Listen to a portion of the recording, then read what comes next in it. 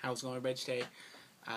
Here to talk about my experience over at the Wrestlefest. It was at Newark Memorial High School in Newark, California. It was only about 20 minutes away from where I live here in San Lorenzo. And Stevie Breach, he lives all the way up in Sacramento. He came all the way down here, and he lives, that's like 2 hours away at least. So, dedicated fan over there. So, let's get things started. I had the super ticket, so I got to meet everybody for $125. So that was Ric Flair, Molly Holly, Chavo Guerrero, Godfather, Gangrel, and Scott Hall was supposed to be there, but he said he couldn't show up because of health issues, but there was some things that maybe not like a relapse, but he kind of had some setbacks about his recovery. So I don't know what really happened, but I don't want Scott Hall to be there and he's wasted or he's shit crazy or whatever like that, but Ezekiel Jackson was kind of like the replacement. He wasn't advertised for the super ticket, but he was there, took the autographs and some pictures, and there you go. So let's get things started. Let's talk about what I said, or what I saw, stuff like that. So this is like the first ever convention I ever went to, so it was kind of cool. It was in a high school gym, and you walk in and there's all the way in the back, there's all these different booths and stuff where they're selling crap. They're selling DVDs, action figures, masks, bootleg T-shirts, and then towards on the left-hand side, there were booths that wrestlers were at. Bad Influence was there, and Chris Masters was there. Papa Shango showed up later, and then there was an old school wrestling guy. I don't know what his name is, but I think if they told me, I might have known him. Here's the advertisement. I don't know if you can see it, but I think it's, what the hell is he? That guy right there. If you know who he is, tell me. I don't. Yeah, and so things started at 10, and it wasn't like you met everybody at the same time. They kind of broke it up, which was kind of cool. Because if you kind of have everybody there at the same time, you kind of got to rush it through, and everyone's go bang, bang, bang, bang. So who's first? Fuck, who was first? I don't even remember. But there was 3 different sets. There was the 11 to 1, and then the 1 to 3, and then the 3 to 5, which was Flair. And everybody was there to meet Flair. When I met Flair, I was number 30. There was 30. Josh and I were 37 and 38, my brother.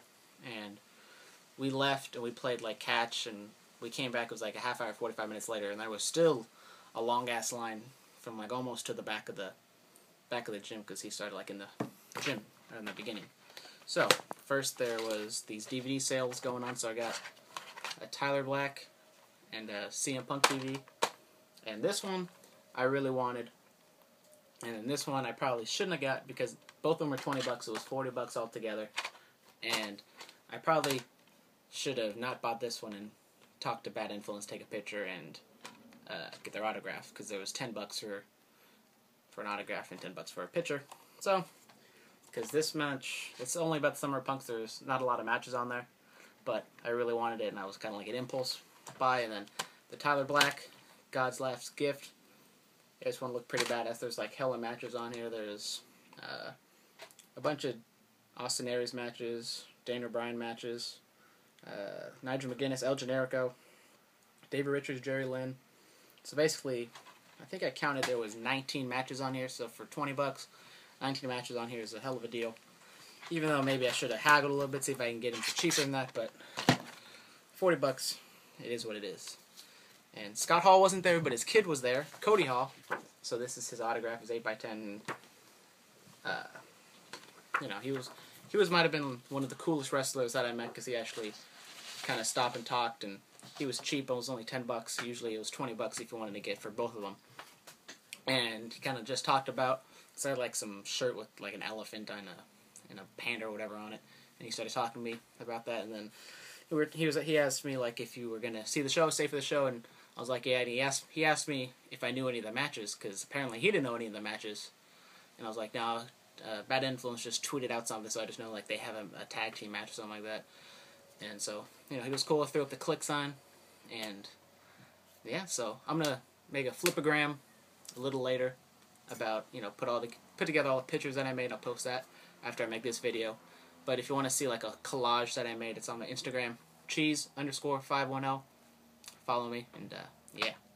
So So that was Cody Hall, and I didn't meet Melina, but there was like a stand, and there was like all these different autographs. It was only $5. There was a one with her in her bikini, or there was this one, but I kind of like this one better because her boobies were squished together, so whatever.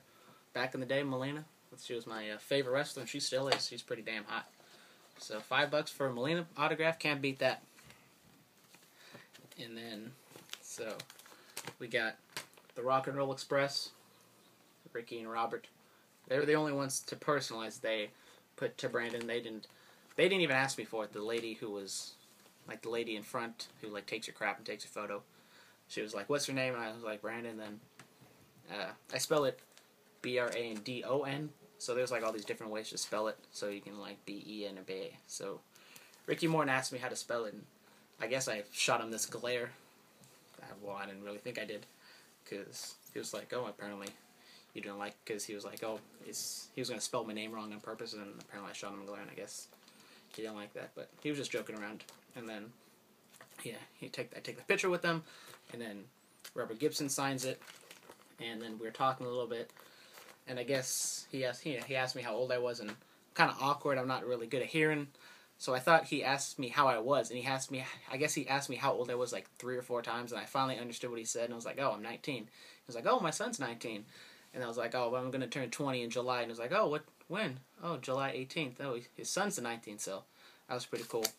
And then, like right next to where the DVD sales were at, there was all these magazines, so there was $1. So I got this one. It was the best of 2001, so it's kind of like a yearbook type thing. So I was like, oh, it's for the yearbook. It's probably going to be like a bunch of cool pictures on here.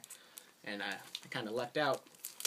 So Stone Cold and Lita on the front. And then, Trish Stratus on the back right there for you. And then got like a pull out of Lita. And then on the other side, there's,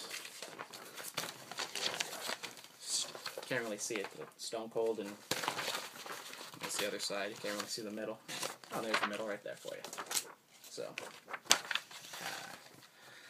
and then I was looking through it right before Molly Holly came out, and then I realized that all the divas are on here, so then I picked Molly, and then she signed that for me, and she was like, "Oh, that's old school." I was like, "Oh yeah, only $1." So she was surprised. I don't know if she took it like, "Oh, you only spent $1 for me to get it signed," but whatever. And so yeah, she signed it pretty big. My brother he didn't really have all that much different stuff to buy or to sign, so he just had the encyclopedia. So she signed it smaller, so a little smiley face right there. And it's kind of cool to look through all these old magazines to see like old advertisements and stuff, which I really like to watch because looking at like not Nintendo 64, but like the old PS2s and the Xbox commercials. And then we got another WWF magazine, Icon versus Icon. I didn't really know what to expect on this one, but it's of May in 2002, so I would assume this is after the match, but I kind of flipped through it. There's not really all that much to it. I don't really know. Because as soon as I bought them, I opened them and looked at them. There wasn't really anything special on this one. I kind of just liked the cover, so maybe like one day I see Rock or Hogan getting to sign that. I really don't really know what's on here. There's more Lita.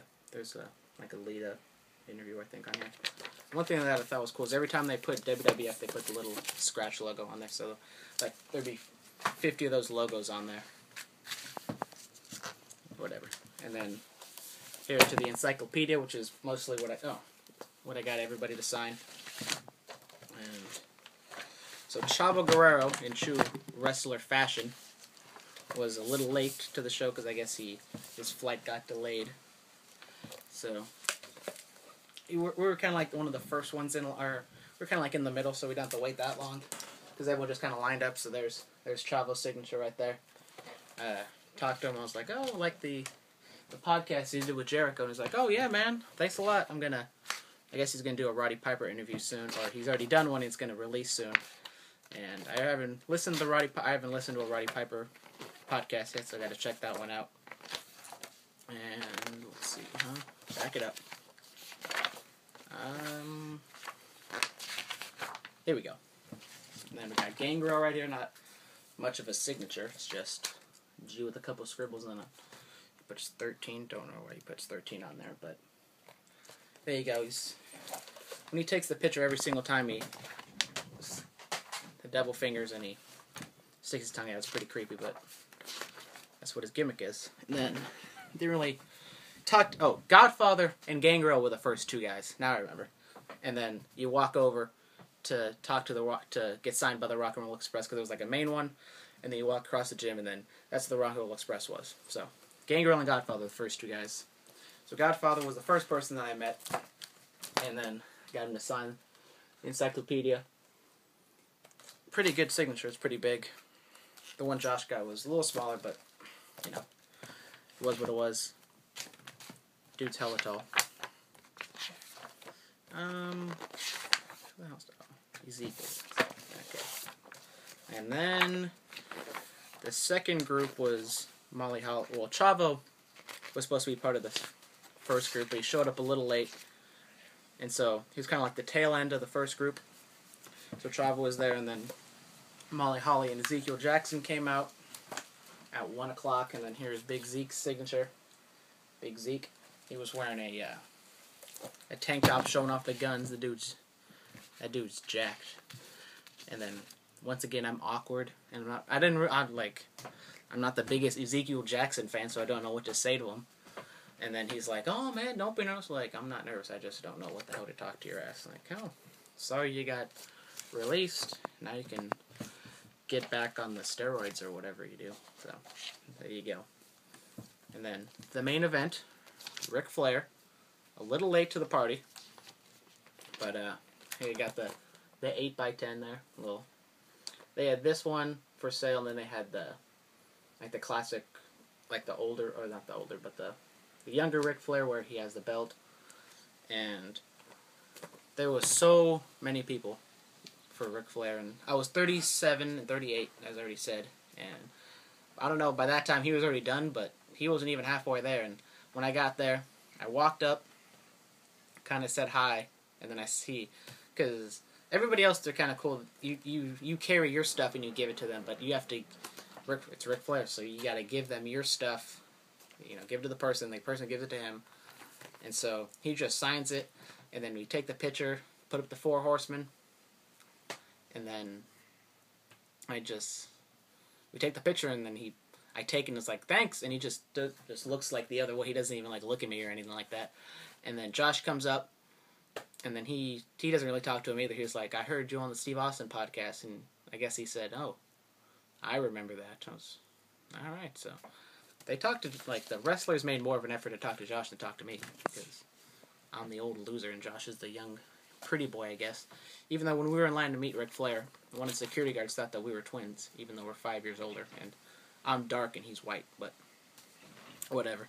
So then after that, we left, we came back to the high school, watched the show, and the show could have been a little better, but it was fine. Ric Flair came out, cut a promo about, Bay Area stuff, about the women, the 49ers, and there was a Raiders-Niners chant going back and forth, stuff like that.